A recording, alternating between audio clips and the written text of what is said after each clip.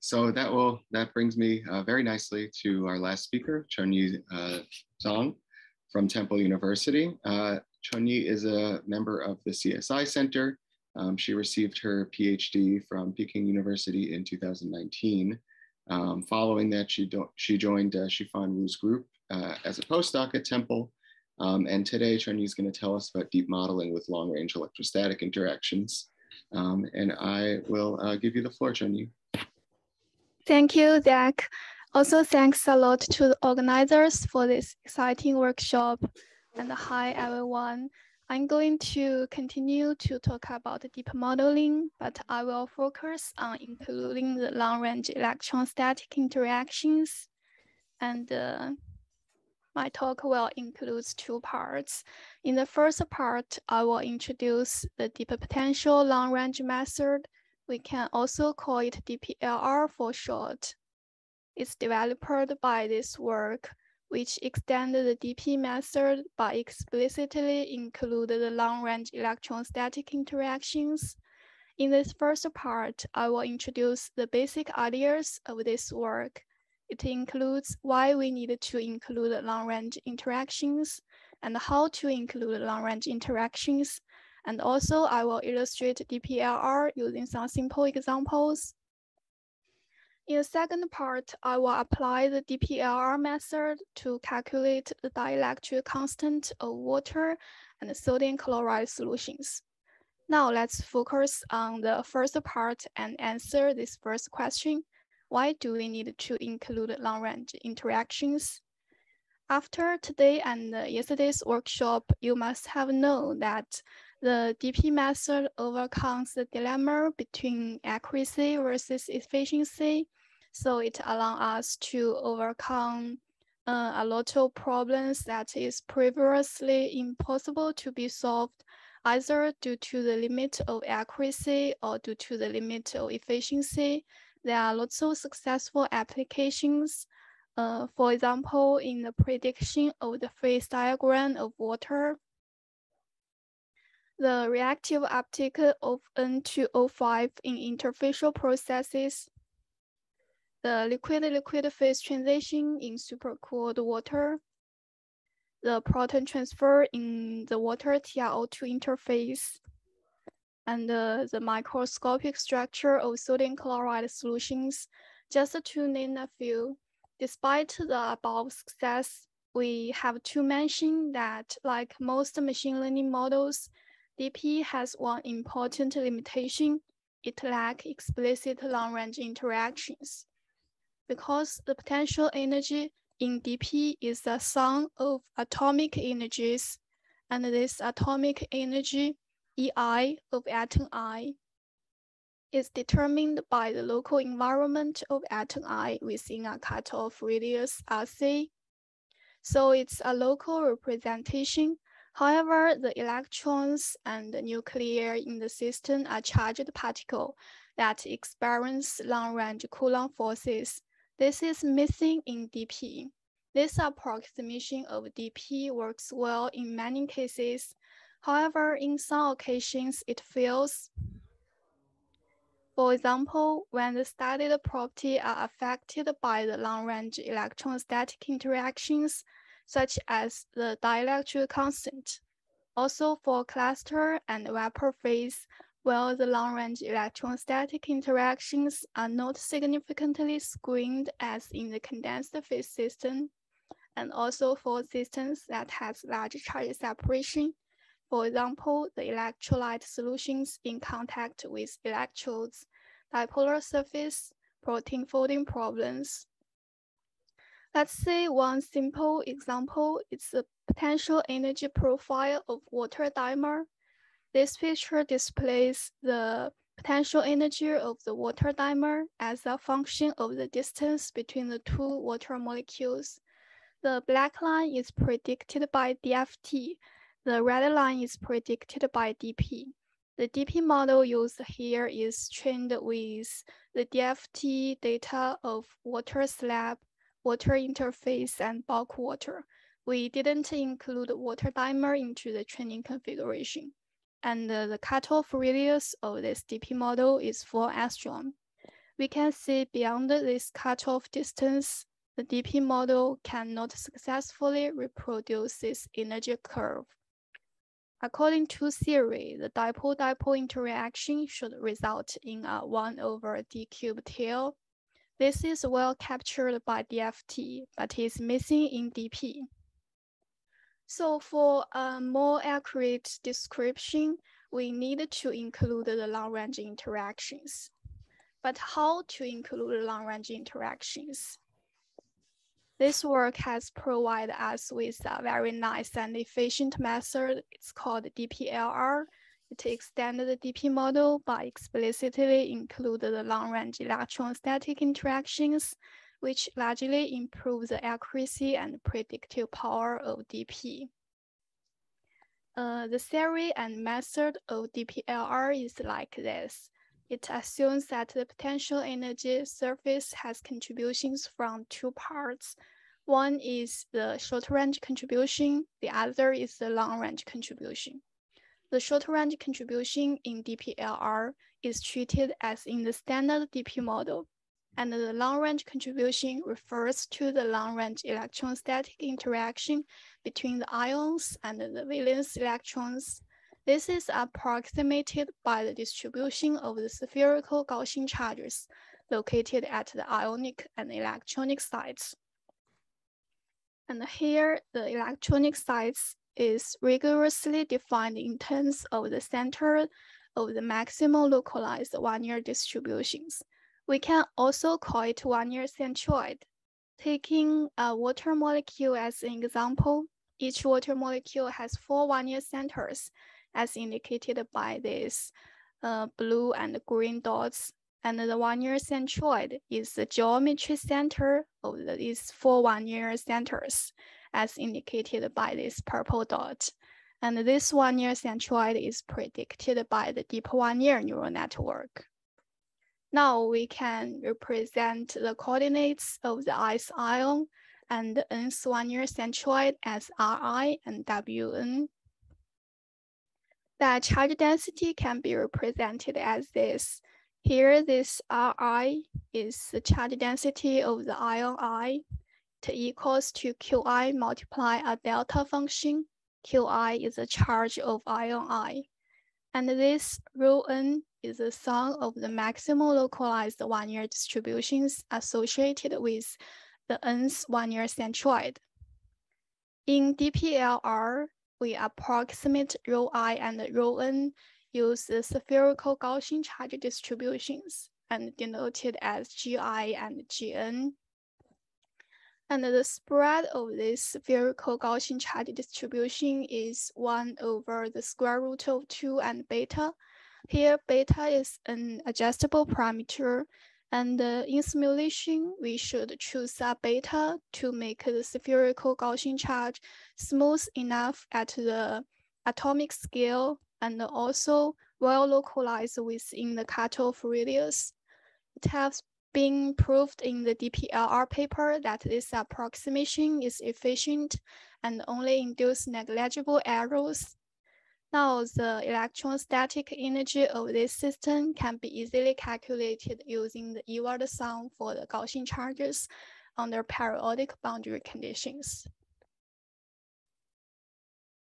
Now we have known why we need to include the long-range interactions and how the DPLR method includes it. Next, let's see some simple examples. The first one is the potential energy profile of water dimer. We have discussed the DFT and DP results in our previous slides. Now let's see the DPLR result. It's indicated by this blue line.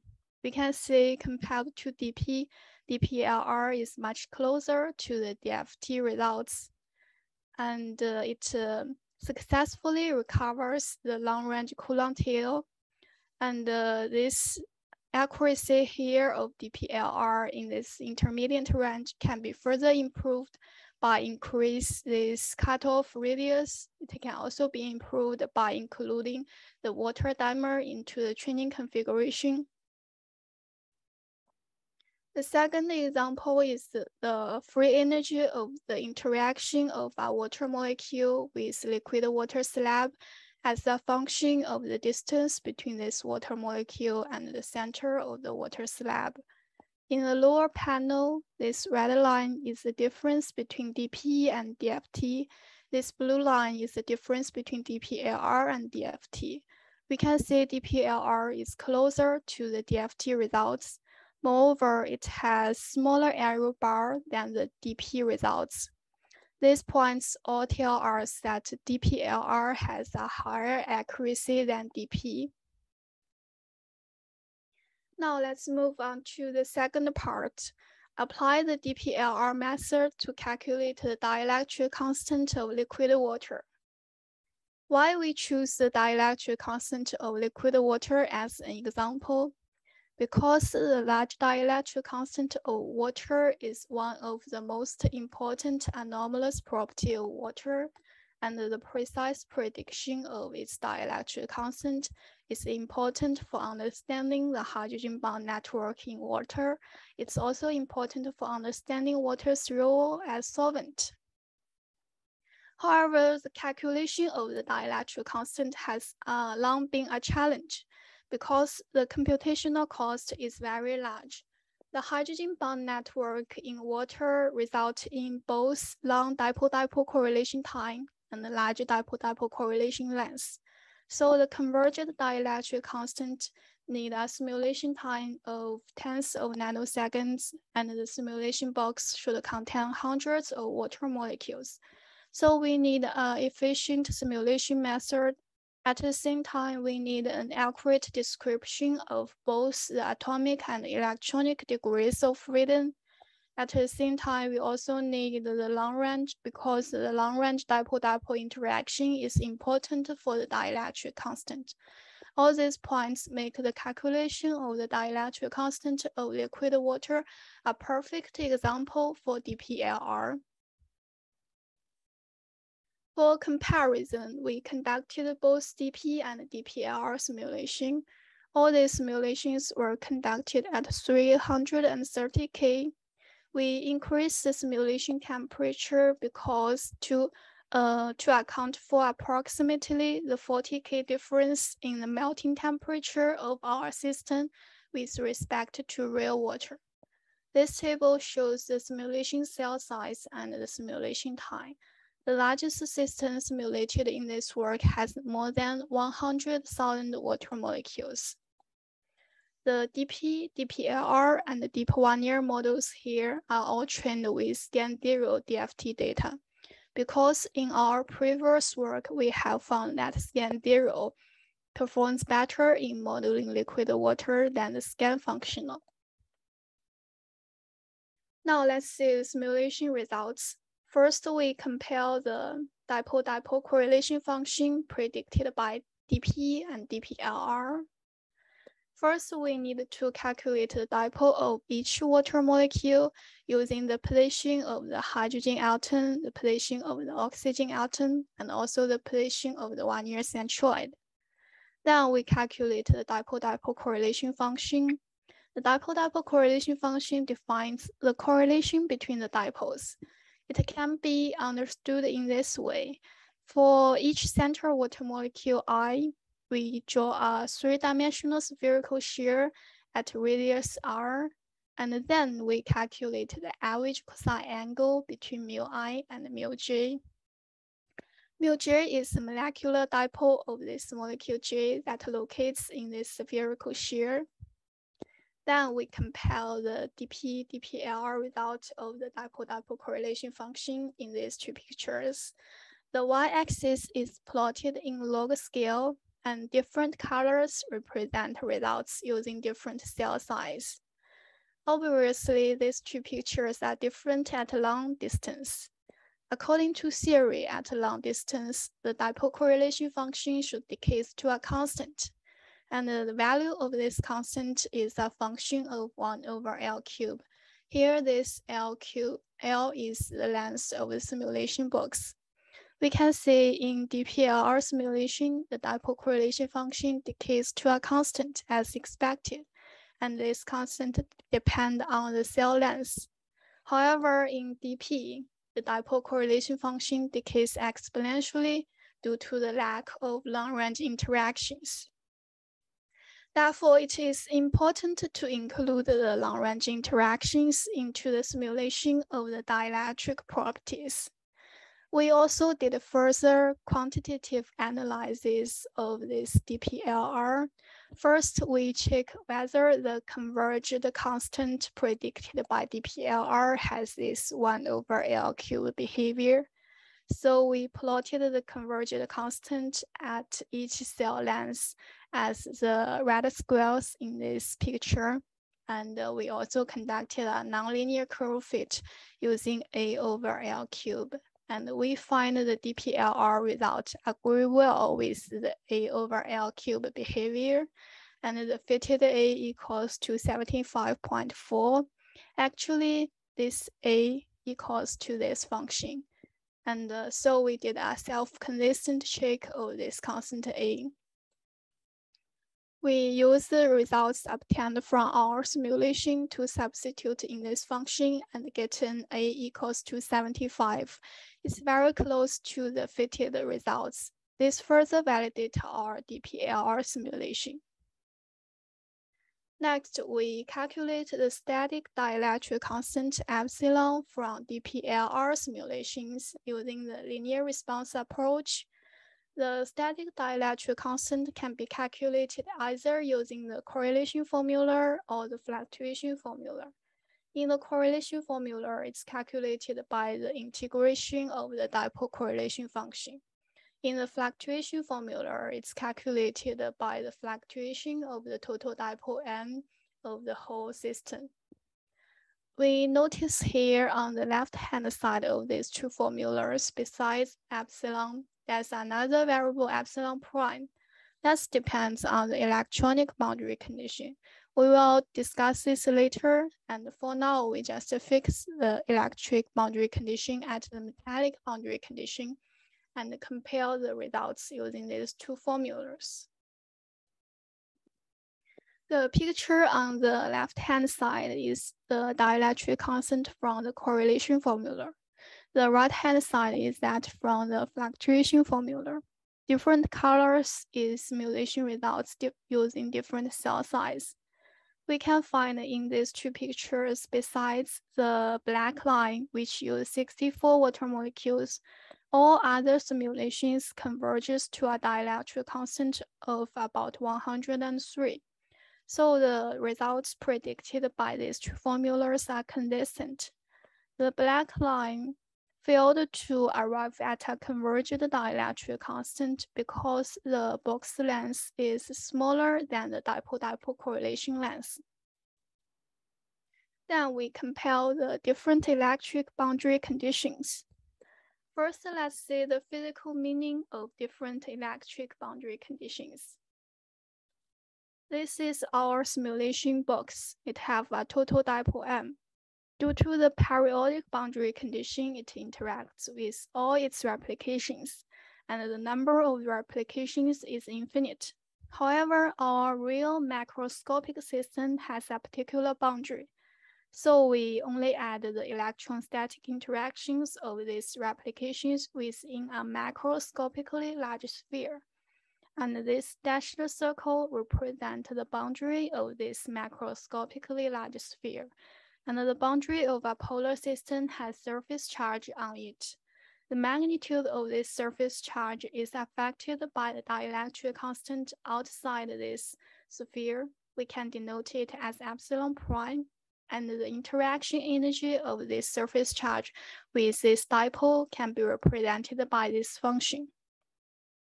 We revised the LAMS code to include this term into the Hamiltonian to realize different boundary conditions. And the different boundary conditions correspond to different values of epsilon prime. Under the metallic boundary condition, epsilon prime equals to infinite. It is equivalent to shortcut our system, so the surface charge equals to 0, and the surface energy also disappear. Under the Kf boundary condition, epsilon prime equals to epsilon. This is equivalent to merge our simulated system into an infinite large medium that has the same property. The third boundary condition is the insulating boundary condition, where epsilon prime equals to 0. This is equivalent to open circuit our system. Then we compare the dipole-dipole correlation function obtained from different boundary conditions. We have known that dipole correlation function decays to a constant at a large distance, and the value of this constant depends on the cell length L and also on the electric boundary condition epsilon prime. Here we fix the cell size at about 4,000 water molecules and just focus on different electric boundary conditions. So for simplicity, we write this part as a constant B. Under the metallic boundary condition, epsilon prime equals to infinity. So this dipole correlation function decays to half of B. Under Kf boundary condition, this constant becomes 0. Under the insulating boundary condition, it becomes minus B. And this picture is our simulated result. We can see it's very close to the predicted result because under metallic boundary condition, it converges to a positive constant. Under Kf boundary condition, it converges to 0. And under insulating boundary condition, it converges to a minus constant. And the magnitude of this is about twice that under the metallic boundary condition.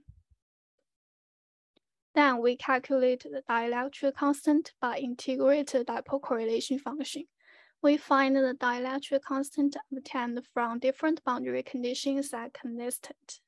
And I'd like to mention here from the different tails of different boundary condition, we can see the DPLR method is necessary here because without the correct prediction of the long-range dipole-dipole interaction, we are unable to successfully simulate the dielectric constant at different boundary conditions. We also applied the DPLR method to calculate the dielectric constant of sodium chloride solutions.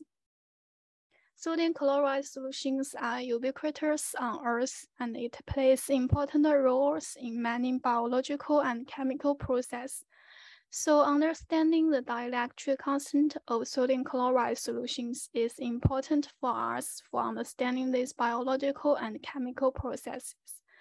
In the early 20th century, experiments have found that when we add the salts into water, the dielectric constant will decrease.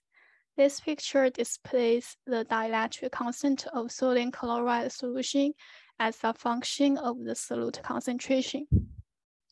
These are all experimental results. We find when the concentration increases, the dielectric constant decreases.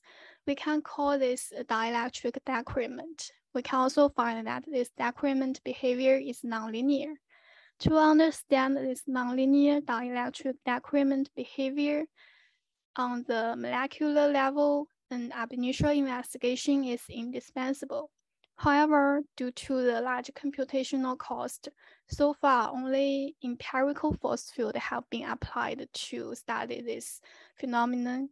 In this work, thanks to the DPLR method, we can study this on the ab initio level. We studied 6 different concentrations, and this table shows the number of sodium chloride ion pair and the number of water molecules simulated at each concentration, and each concentration was simulated for about 20 nanoseconds. The results are presented as this black line. We scaled our results because our results are larger than the experimental results. However, in this work, we want to focus on the change of the dielectric constant with concentration. So we multiplied a scaling factor to our simulated results to make the first point agree with the experimental results. We find our scaled result agree well with the experiment conducted at 1966. More analysis about the origin of this nonlinear dielectric decrement behavior will be presented in our upcoming paper. In conclusion, we reviewed the DPLR method. It includes its importance, theory method, and some simple examples. And we calculated the dielectric constant of liquid water using the DPLR method. We find that the long-range electrostatic interactions are important for the correct prediction of the dielectric constant. We find that scan functional estimated a dielectric constant of 103. This is larger than the experimental result of 78, which indicate that scan zero functional overestimated edge bound strength of liquid water.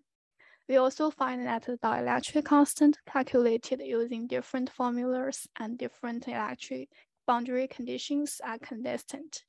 We also reproduced the dielectric constant of sodium chloride solutions. Finally, I would like to thank my collaborators in the calculating of the dielectric constant of liquid water and sodium chloride solutions. These two projects are conducted at Temple University. It's a collaboration with the Princeton University. And I want to thank Mike Xifan, Shu Wen, Yifan, Lingbong, Han, Sanos, and Roberto for their contributions to these works.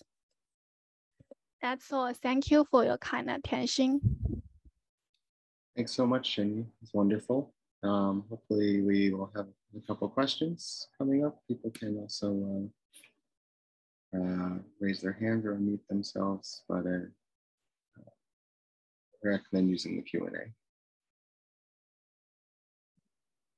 So while people get their questions typed in, I will just advertise that Chunyi will be running a tutorial this afternoon regarding DPLR. So stay tuned, all of you attending the tutorial for that. Someone raised the hand, I think. Oh, there was. I do see, yes, I see that as well. I'll allow this person to talk, so I'll give them a few seconds to get their questions started. Otherwise, I'll deem it as a mistake.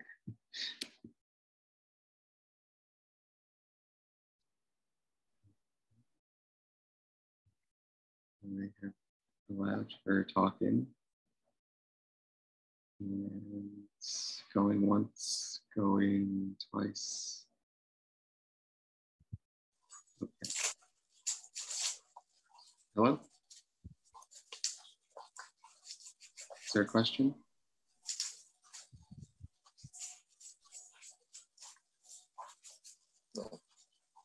Okay, I'm gonna assume. No.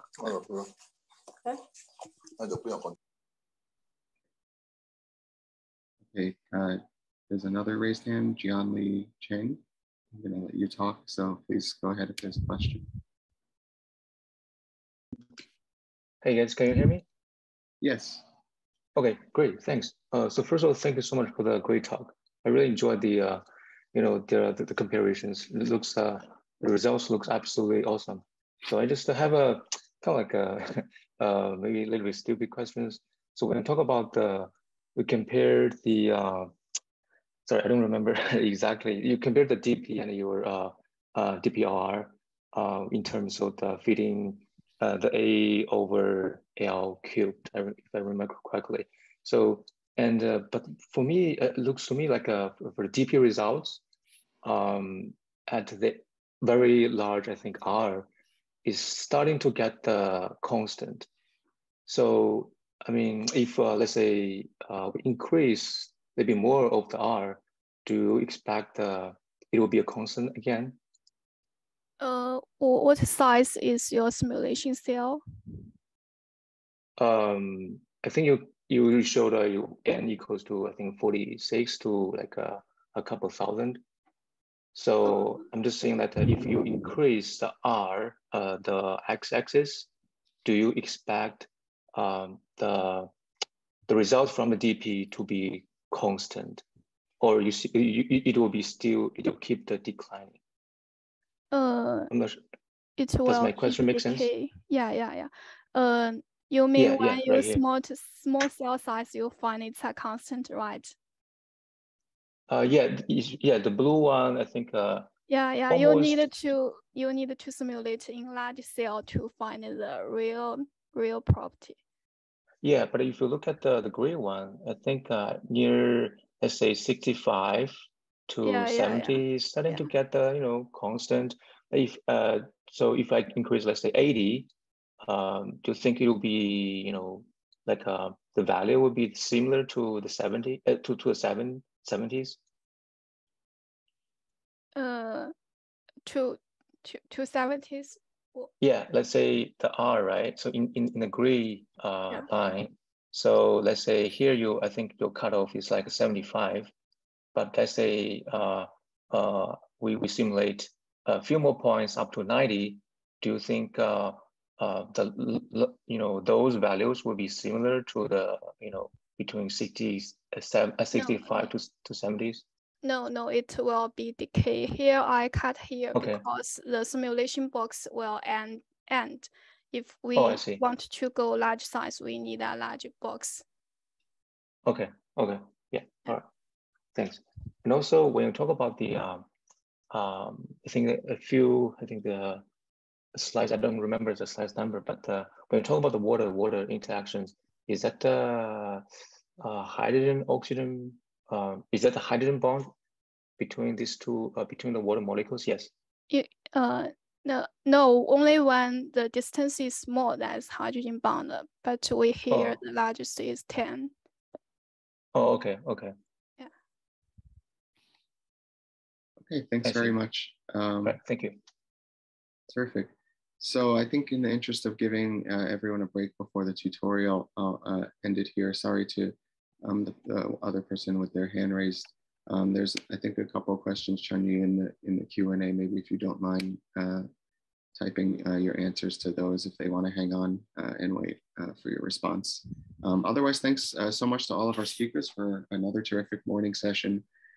As I mentioned, in I guess now 9 minutes, we will begin the second tutorial part as well.